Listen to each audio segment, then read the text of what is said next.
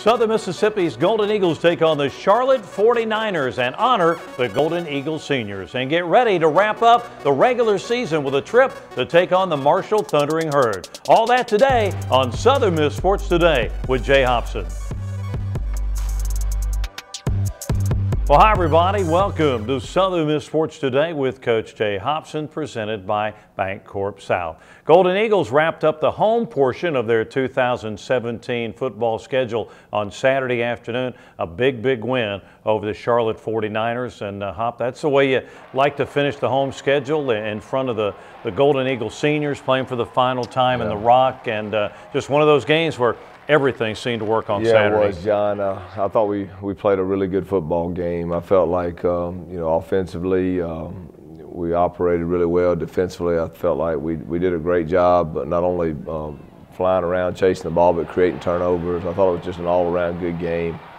Maybe could have done a few things better on special teams, but again, offensively and defensively, was really pleased. Talk about the offensive side, over 500 yards for the second consecutive week, and boy, everything seemed to be clicking, particularly again the running game, and Ito Smith, another big ball game. Ito had to give the offensive line too a lot of credit. Ito did a great job. I felt like Tez ran good. Also felt like T-Rod came in and ran good. So Ito, certainly that long run in the third quarter was a special run. I told him I thought he got a little supercharged there around the 40-yard line. That guy was on his heels, and he just kind of took it into another little gear right there, but just did a great job, and it was just an overall, I thought, good football game. I know you weren't very pleased with the defensive performance, particularly in the second half at Rice. Well, they came back and really played a super game on Saturday. I thought we had great gap integrity. I thought our guys played hard. They played physical, played fast. What about Kelsey Douglas? Yeah. 2 interceptions for a touchdown.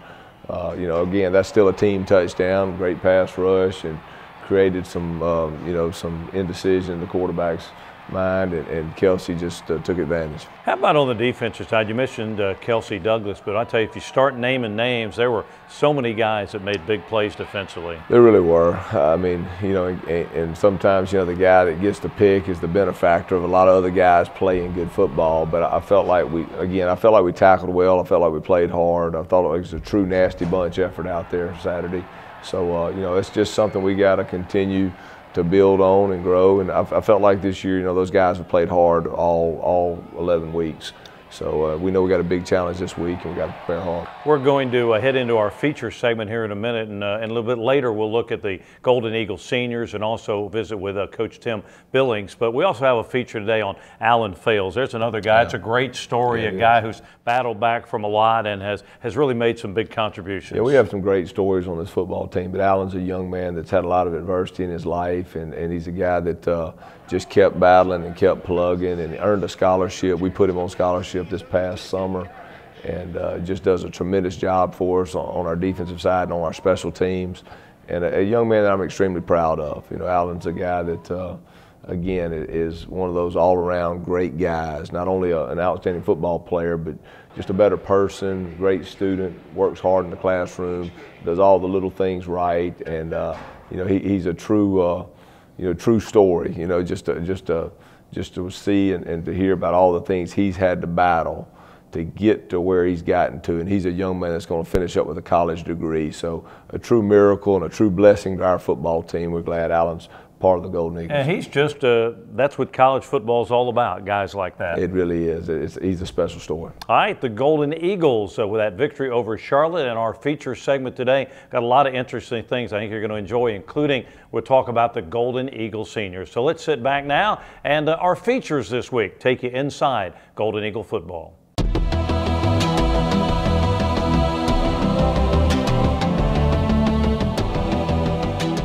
Coming to Southern Miss, how I got here, it really, I felt like God led me here. I had a lot of opportunities to go play other places, and my family was going through a little something. And so, I wanted to continue to play football, but stay closer to them. And I always wanted to play here when I was little. And I decided to walk on here one day to pursue my dream. The hardest thing about being a walk-on is it's more mental. You're a part of the team, you do everything the team does, but walking on, you start from the bottom. And my mindset was to do everything any coach asked me, do everything right, even when they're not looking. And really the hardest thing is just self-motivation. You got to find a way to get yourself up every day and to do the things that my teammates that have scholarships, you know, do the right thing, but you know, you're not getting any, you're really not benefiting from it, if that makes any sense, you know. So really it's just hard mentally, you know, telling yourself like, hey, I don't have a meal plan, or I don't have books, you know, if I can't afford them, so I got to find a way. And it's just something I did. I found a way, and I didn't complain about it. I'll never forget my first play practice ever here in Pad. I didn't know really nothing about the players at Southern Miss, and they asked me to be on scout team. And you know, there was a couple players complaining like, "Man, I want to be on scout team." In my head, I was like, I'll do anything because I just want an opportunity. And the first play I ever stepped in practice, I never forget. I came through Will and Dylan Bradley, and I blocked the punt. I didn't hit. I blocked the punt. And they said, "Man, slow down, man." You know, and I told them, I said, "Man, I don't know how to slow down because I'm trying to play. You know, I'm trying to work my way up. I'm trying to show these coaches that I'd do anything, you know, to go hard." So from that day on, you know, everybody kind of just gave me my respect because no matter what was my situation or where I came from, I always worked like I was a scholarship player or a starter, even though I wasn't. And that's just my mindset. Being on scholarship now, to me, is just a piece of paper. Because in my mindset, I'm still a walk-on. In my mindset, just because I'm on scholarship don't mean I take a play off, or if I got a little nick or bruise that I miss a practice. It's funny how the devil works, actually.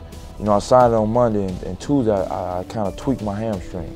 You know, and I couldn't really practice for the rest of the practice. I was getting down on myself, but I remembered. I said, you know, the story of Job, that's one of my favorite Bible stories.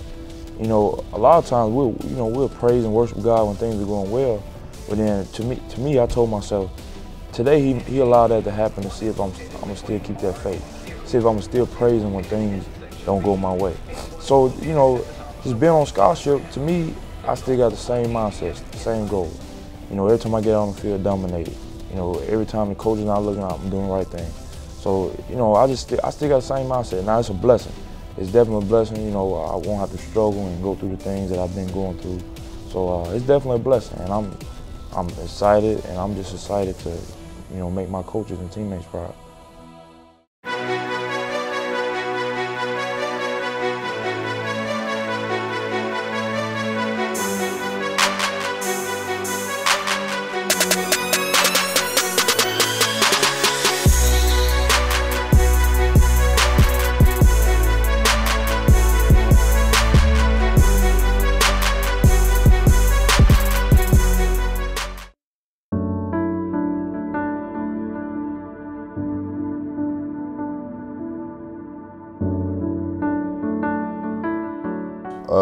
When I put the black and gold on for the first time against Kentucky last year, I mean, as soon as I put the pads on and stepped foot on that football field for the first time, it just felt like an honor just to be there, you know.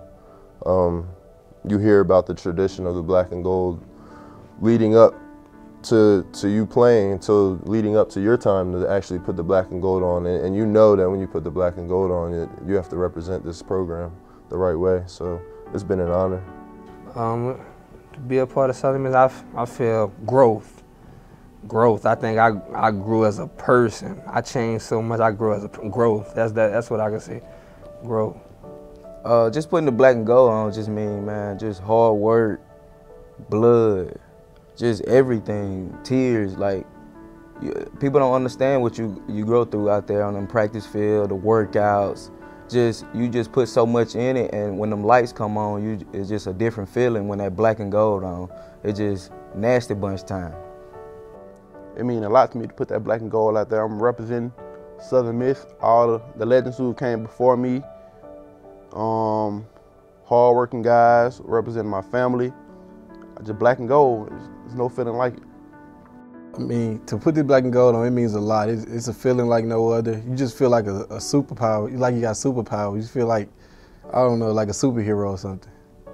What makes it special, honestly, is not it's really just the support we get. It's like no other in our conference. You know, coming out and seeing those stands packed. You know, you go to some away games and you know you can see the stands barely filled, and you come out here and you come at the Rock and you see the stands are filled. You know, with people wearing that black and gold, the same color that you have on your back. It gives you chill bumps. You know, it gets you ready to play and ready to go. Putting on the black and gold to me means toughness, family.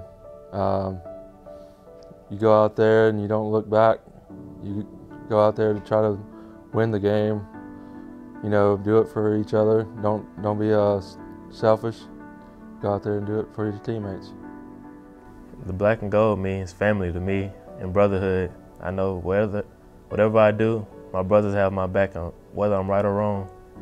What it means to wear the black and gold is that we're just going to outwork everybody. Like everyone in the country, everyone works hard, but no one works as hard as us. Like my brother plays at Illinois, and they don't do the same kind of things we do. It's just we're just harder. We just work harder. We're grittier than them. We're just tougher. It's all together. I would probably say it means family. Like I said, no one knows the sweat, the tears, as in Chase's point. I mean, no one knows the hard work we put in just for Saturdays. But the 105 guys, the family we have here, that's probably what it would mean to me. It means that I work harder than everybody else and I gotta dominate. I feel like we work harder than everybody else and the things we do other people don't do, so we deserve it. It means a lot. To wear the black and gold, it means a lot. You have to be nasty. You got to be nasty. That's what Coach Hop yells every day. You got to be nasty. You got to bring it. You got to be consistent. And you just got to, when adversity strikes, you got to be ready to, you know, hang on to it and do what you need to do as a man. Okay, so to wear the black and gold to me kind of just means a community of people outside of just football. People look at us as people not just with helmets on and shoulder pads on, but people in the community. I love how our coaches talk about life, and they're life coaches really. To wear the black and gold, it's just not a football player, it's just not 4 years of throwing a football or catching a football, but it's 4 years of building relationships and building yourself as a man, most importantly. What it means to me to wear the black and gold is just tradition, family, just hard-working guys that really came from really not much of anything, just worked hard for everything that they have and just going out there every Saturday for the fans, seeing all the fans in the stands. That's what being in the black and gold is all about. Well, when I put the jersey on before a game, I look at the colors. I mean, the black and gold just means a lot. Nasty, tough, just having effort. But like when I look at my last name, I got to remind myself that not only I'm playing for this school, but I'm playing for my family. I just think, you know, it's a brotherhood. There's a bunch of guys that, you know, obviously different backgrounds, but the one thing that we all have in common is none of us were given anything. We all had to work for it. So, you know, at the end of the day, we're all brothers. The wear the black and gold, man, is life. I mean, just to be able to go out on the field with your brothers and fight and, you know, win. I mean, all of it, man. It means a lot. Southern Miss is special because we got a tradition of defense and the nasty bunch, and I grew up always watching Damian Fletcher, Darren Wilson. I saw his highlights before I even came here, so yeah. What it means to wear the black and gold is you gotta be tough and you gotta be nasty when you get out on that field. You gotta give it all, give good effort, and just leave it out on the field. Well, there's a lot of tradition here, and you know, I know I'm not part of the defense anymore, but you know, the nasty bunch mentality, that definitely sticks with you. You just see the tradition. You see how hard the players work. So, I mean, it's pretty cool to play for your hometown team, and you get to see it all happen every day. I mean, it's really more of an honor to wear the black and gold. Being out there on the field, playing against where Brett Favre been played, that's a big, tremendous step for me. Like, I never played somewhere as a bigger stadium like Southern Miss. So coming here, I'm right down the street. So that's all I kept hearing about the Southern Miss, the Golden Eagles. Then plus, Jamie Collins played here, so I was like, man, that's awesome to play here. And I just came. To wear the black and gold, it means to me just a lot of blue-collar guys just going out fighting each and every Saturday. It's deeper than just playing for yourself. It's playing for a city. It's playing for a school, university that has a lot of people counting on you. It's just all about tradition and going out there and putting out your best effort for the little guys that nobody give a chance to show them that you should have been the ones that they had as the 5-star or the 6-star. You're just going out there and proving everybody wrong each and every Saturday.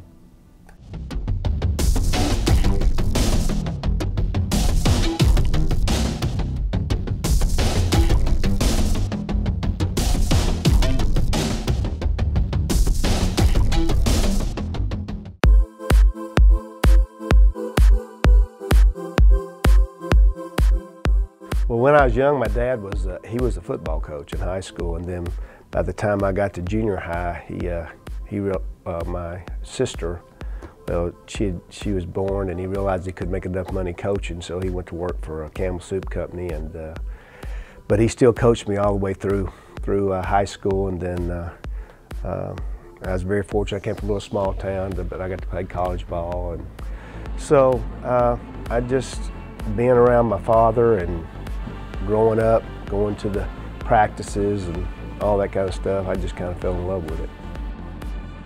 Well, I came from a small town, so I did everything, but believe it or not, I love basketball. I was kind of a gym rat. There's nothing else to do in Hunting Grove, Texas, and actually I got a college scholarship to play basketball, and I played 1 year and realized that a 5'11" guard in college was not the answer. I mean, I could still shoot it. Problem is those guys defending me were 6'3", and they were a lot faster than me, so I couldn't get a shot off. So I didn't get to play unless somebody's playing zone, and so they'd run me out there, and after about a couple shots, they'd go back to man, so I had to sit down. So obviously football was better for me, and then after really getting into it and getting in college, and my college roommate, best friend, he ended up being a football coach too, and we just kind of began to love the game and love the X and O's part of it, and that's kind of we got involved, both of us.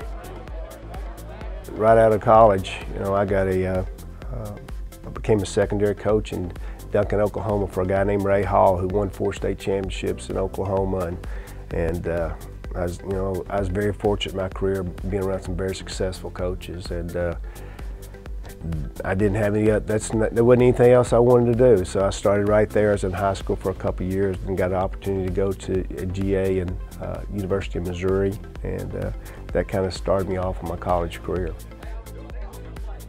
Of course, besides being a friend, Jay is he's a life coach.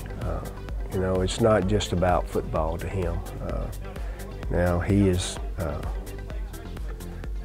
He leaves no stone unturned. He's going to work as hard as anybody in America, but he's working for the right reason. He's working for the kids. He's working for the fans. He's working for the program. I mean, he wants to develop a football program that's a total program. It's just not about wins and losses, but you know, we all understand that he wants to win at everything, not just on the scoreboard, but with the kids in the classroom, and hopefully one of these days be better husbands and fathers and better men in the community and represent Southern Miss the way you would want people to represent this university. And that's what I was looking for. There's a lot of guys in it right now that they just look at the dollar signs. You know, it's just what can we get out of the kids to get the W, to get the paycheck. And Jay's not that way, and that's what was important to me, especially this time in my career, that we're here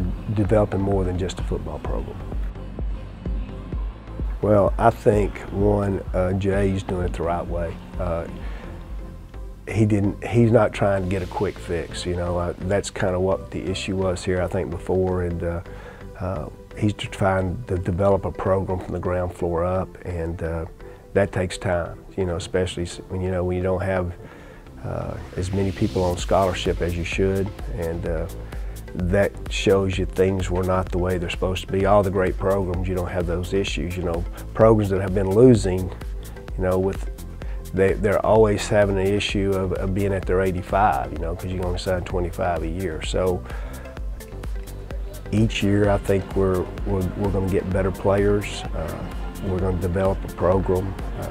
I just think that they got the right guy for the job. You know, I really do. I think that he understands what it takes to develop a program. He understands what it takes to win, and he understands the state of Mississippi and Southern Miss. And so, I think he's a perfect fit for this school and university.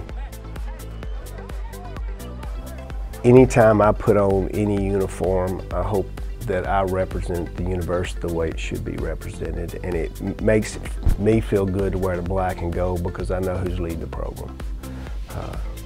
I know now our new AD, John, I've met with him and talked to him. He's here for the right reasons, and obviously we have a great president. And so I feel good wearing it because I know who I'm working for. And I've been places where I had on those colors, but I wasn't really excited about wearing them, you know, but that's why I'm here. I think that the university is in a great situation right now with the leadership, like I said, not only with the president, but the AD and of course Jay. Can't be in a better spot.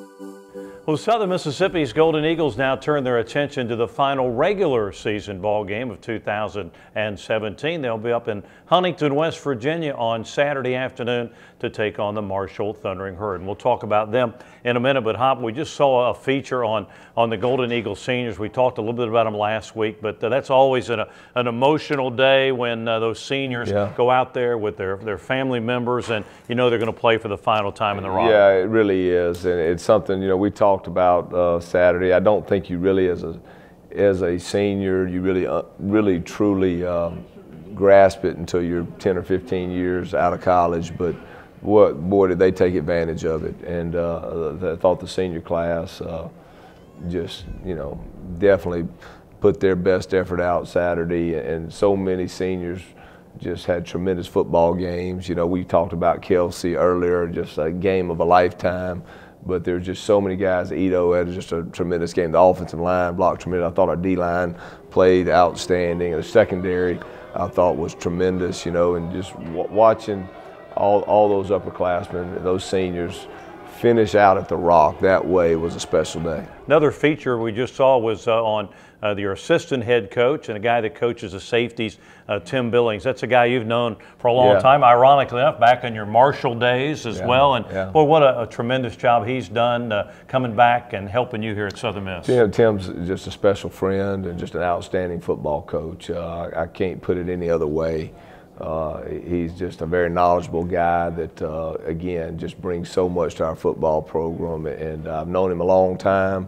We've been friends for a long time, and just truly, truly blessed to have him on staff. All right, well, the Golden Eagles this week wrap up the regular season with a trip up to Huntington, West Virginia to take on the Marshall Thundering Herd. And boy, Doc Holliday's gotten them play really, really well. They just got beat at the buzzer on Saturday against UTSA, but this is a really, really good Marshall team that can hurt you in a lot of ways. Well, again, another tough Conference USA opponent, John, and you know, we know Marshall's a tough football team. You know, every week you go into Conference USA, it seems like it's one after the next, and we certainly have to have a great week, and we know it's going to take a lot of hard work and preparation this week. We have played against a lot of good quarterbacks, and they've got a veteran in Chase Litton who, boy, if they give him time to throw, he can really put up some numbers. Yeah, again, he's a talented young man, runs their offense extremely well. They have talented receiver, talent in the backfield. They play fast on defense, and just, again, another talented football team. All right, well, Hop, congratulations on that big win over Charlotte on Saturday. Best of luck this week against the Marshall Thundering Herd. And this is our final show of the season. We may come back. I think we're going to come back maybe and do a bowl preview show. But as far as the regular season is concerned, our final show, it's been great sitting down with you each Monday talking Golden Eagle football. Well, John, it's a it's a special, and let me give a shout out to you. It's special to have a show with a legend here to my right, and what a tribute to you Saturday. And nobody's more deserving. And we talked in the radio show for you guys out there watching on TV. There's probably nothing this man to my right doesn't know about Golden Eagle football, and just a true blessing to do the show with you. And it's been great working with you, and it's been great being able to call you my friend for a long time. Well, let's keep doing it for about another 20 years or so. Sounds like about a that. friend, All right, the Golden Eagles up at Marshall on Saturday afternoon. Hope to see you there. Thanks for being with us throughout the year. We'll see you next time with another inside look into Golden Eagle football. Been thinking about it since I was a kid. Mom would be so proud. If I could do it for a living. Using my mom's recipes to open up a cupcake shop. For my daughter to go to vet school. Singing karaoke in all 50 states. Captaining my own shrimp boat. Tell us what you dream about. With the right loan or savings plan, we can make it a reality, no matter how crazy. That's right. Thank you. Thank you very much. Keeping you within reach of what matters most. We're Bancorp South, and we're right where you are. You got me falling hard, sweet baby, you got me falling hard for you. And still, I felt this way before, you know it's true. And still, you got me more and more. Oh, you got me falling hard.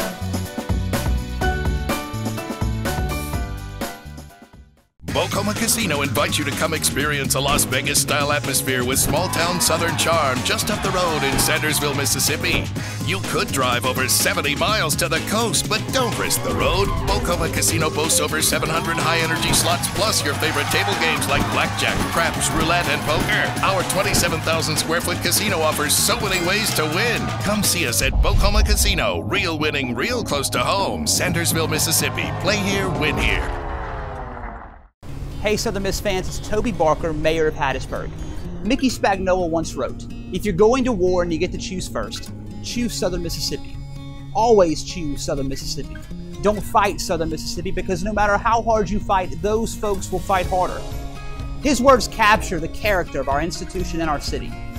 We here in Hattiesburg are writing a new story, one where we rise to our challenges with great excitement, one where we push our city to reach its potential, and most importantly, one where there's real partnership between the University of Southern Mississippi and the city of Hattiesburg. Southern Miss is vital to our city's success, from the quality of life it provides through athletics and the arts to the talent it cultivates in the classroom. We share a common destiny. Hattiesburg is proud to be Mississippi's college city, and we hope as we go forward you'll join us in supporting our Golden Eagles this season as they go to the top.